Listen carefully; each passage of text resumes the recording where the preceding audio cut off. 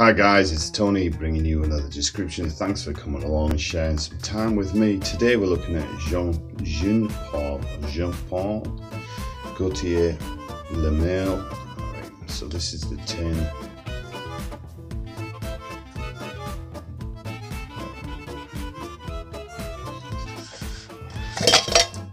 Inside you've got the sensitive. It's actually described as masculine and sensitive all in one bottle there. Then you've got a little clip there, it's like a grenade. Pull that off.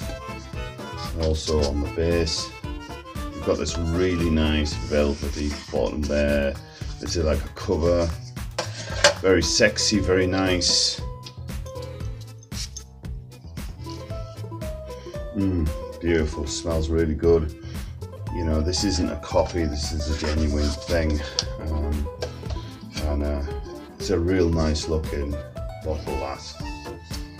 So I thought I'd share that with you guys. I know you watched my other video on this one I uploaded. This is a 75ml one. Okay. One of my favourite all-time perfumes, aftershaves.